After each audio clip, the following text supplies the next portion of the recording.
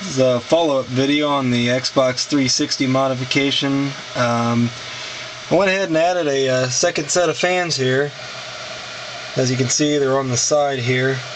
I've actually got this in a dark area, so I'm just using a flashlight to light this. But anyhow, I put another set on the side here. Just use a little shorter piece of plexiglass than the original over here. And it's still here on the back.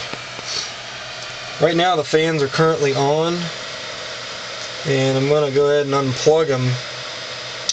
Yeah, the Xbox will just be remaining, and it's actually on right now, but I'm going to go ahead and unplug the external fans, all four of them, and I doubt you'll even hear any kind of a difference here when you unplug it.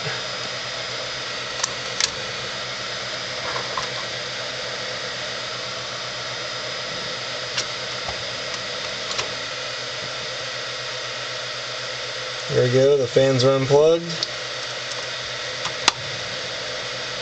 And they're back on. So once again, it's a very silent modification with these fans. I did find out that these fans operate at around 24 cubic feet a minute, and they're at 15 dB, so again, very quiet, and they move a lot more air than the intercooler, definitely when you got a set of four running too. But anyhow, just wanted to follow up with that, just to show you guys. That's it. Thanks for watching.